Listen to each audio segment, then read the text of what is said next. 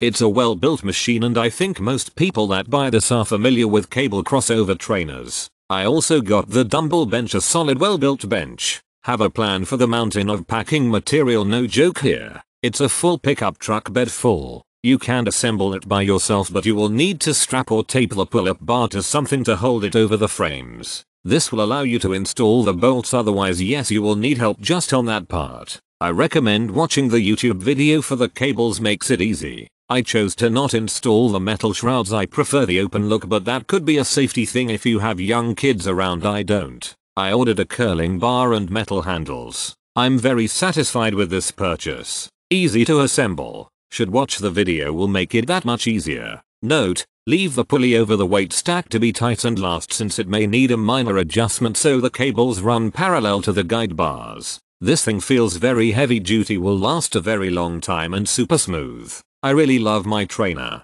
It came in great packaging and was easy to put together. It did take my husband and I about 3-4 hours to set up, but was well worth the money. The cables are smooth and glide easily. The only hard body part to train was the chest. A little awkward with the bar and hard to adjust the bench to where you could get under it to do a chest workout, but I always use dumbbells for chest, but it does do flies and lower chest flies easy enough. This project has everything I need for an effective and efficient workout. It took me several hours to put together and I did it alone. 5 hours to be exact, but it was worth it.